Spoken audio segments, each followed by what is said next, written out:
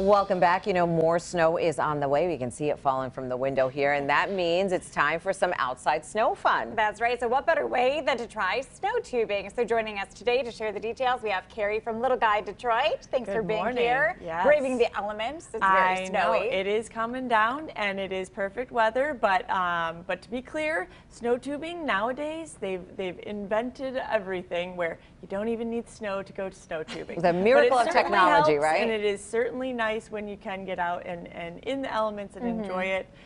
We might be doing some sledding after school today. It's probably, yeah, it's kind of looking like that. I know. But you mentioned snow tubing at Bowers Farm, and this is pretty new, right? Didn't they start this last year or the year before? Yeah, it's been a couple years now. So they have a whole activation. It's called Winter Park, and yes, they have the snow tubing is certainly the main attraction.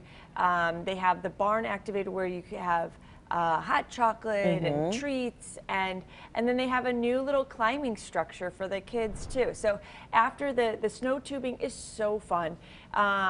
You oh yeah, it wasn't even that snowy right there. It's not. No, so cool. The last 2 years we've gone, there's been no snow the days that we've gone. Okay. So yes, they've designed it, and it's snow or no snow, tubing happens. And I think, you know, next year I'm going to get night tickets because I think the night time when they do the light is so cool. That's what we did last year, and we actually had to get the tickets way in advance because they sell out. Yes, they do. And the night that we went, it was super snowy, so we kind of had the opposite experience of you guys. But it's lit, it is beautiful, and it is a lot of fun. My little guys especially just love. They could have stayed out there all night. Yeah.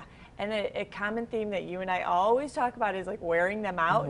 Let me tell you, when you trek up that, and I'm like, nope, you want to go down, what goes down must go up.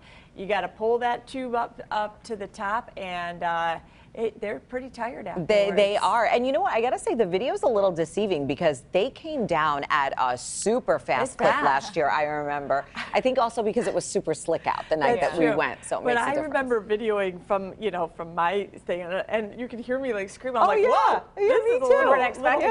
And like getting out of the way so that you don't get pummeled at the bottom. But this year I put my 2-year-old in. Don't judge me. She's a little daredevil, and she wanted to. There was no stopping her, but she fit right in there. So she couldn't really get out. And she was okay going she's down? 2.5. Okay. You got to know your kids. But the other, actually, we were with the 2 other families. They had 2-year-olds, and I think once they saw mine do it, they you know, again, she's 2.5. She's into that, and she just kept again. So with your ticket, then you can go as many times as you want. Yeah. Is that how you it works? You have a 50-minute increment to go snow tubing. Okay. And tickets are still available, so they do sell out with prime times and different days, but there are tickets still available. And yes, 50-minute increments for snow tubing, and then you have access to the winter park, as they call it, before and after. It is so much fun, and it is definitely something to see. It is so pretty lit up at night. It just looks gorgeous. Yeah, they do a great job. So if you're looking for something, it's just a great winter activity for the family. It runs through February, so if you're looking for something fun to do, check out Bowers School Farm. A lot more fun indoor and outdoor things to do at LittleGuideDetroit.com as well. All right, sounds good. Thanks for braving the elements today. We appreciate it.